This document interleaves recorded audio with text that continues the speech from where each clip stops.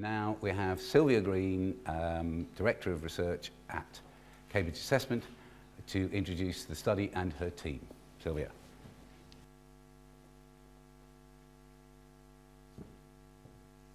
Good morning, welcome everyone, and thank you for coming, battling through the traffic and the tubes.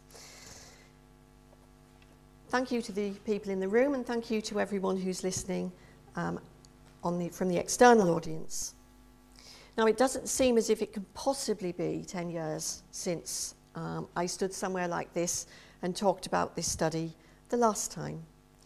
As we present these findings today, it is very exciting, as Professor Myhill has said. The idea for this research all that time ago came from a guy called Alf Massey. He was head of a department in the research division at the University of Cambridge Local Examination Syndicate, UCLES, now Cambridge Assessment. In the early 1990s, he had the foresight to recognise a very valuable research opportunity because a set of systematic script samples had been saved, a corpus based on the fourth sentence of the answer to a composition question, stratified by grade and by gender in 1980. Now, given the nature of this sample, clearly the analysis was limited. We couldn't include whole text features, but it was possible to look at simple counts of punctuation, to look at vocabulary, including spelling.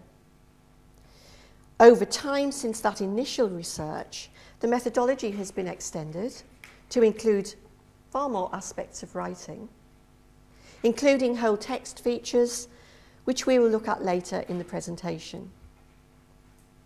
The research reported in this series focuses on 16-year-olds, as we've said, on individual features of writing, and that is an important point.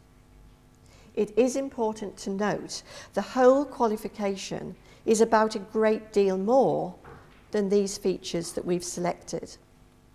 And while there are limitations to this approach, reasonable comparisons can and have been made. We gave a great deal of thought to the issue of grade inflation because we use grades in the presentation of our findings. But as I mentioned earlier, the aspects of writing reported here represent part of the overall attainment of the students in this sample, and the grades are used simply as a technique for indicating the spread of attainment across the particular cohort. Consequently, they're not indicators of grading standards, and we are not comparing grading standards over time. Rather, we investigate how attainment in selected areas of writing have changed over time. Now, several publications detail the entire history of this research series, and they can be found on the Cambridge Assessment website.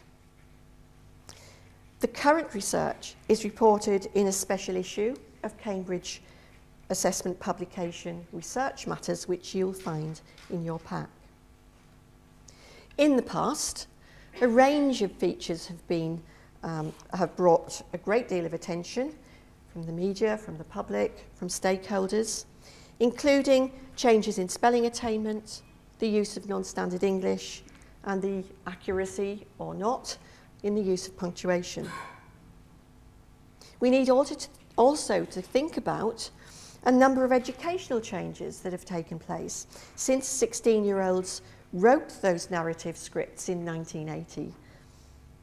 Several initiatives have been introduced in relation to content, in relation to pedagogy, and also to assessment. In 1998, the National Literacy Strategy and the National Literacy Framework were introduced for 5 to 11-year-olds. And this 2014 cohort, the focus of this study we report today, would have been influenced by those strategies for the whole of their primary education. And this is the first cohort to have had that experience. The secondary framework was introduced in Key Stage 3 in 2001, and revised for Key Stage 3 and 4 in 2008. Also in 2008, Key Stage 3 national tests were removed. So much has happened in that time. But in this research, we report the findings with little theorising and little evaluation of the educational context or the reasons for change.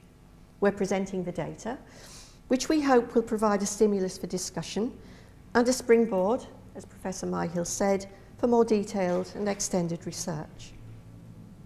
Members of the research team from the research division at Cambridge Assessment are here today to present some of the findings. However, time permits us to select only some of the outcomes, and details of the rest are in the special issue.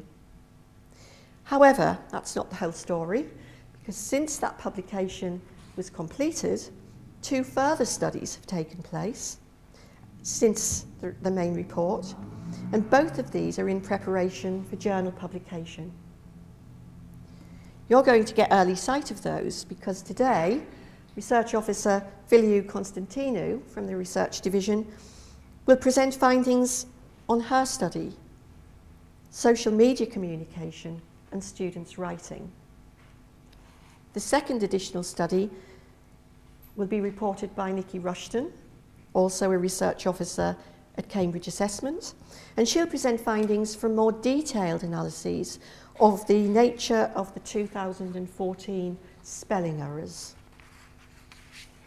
But first, Jill Elliott, Principal Research Officer at Cambridge Assessment and leader of our comparability team, will outline the method and key findings from the main report. Jill's been involved in every phase of the aspects of writing study since it began 20 years ago. She has a degree in psychology from the University of York and a master's in education. She's become very used to wrestling with the imponderable questions that arise from this field of research.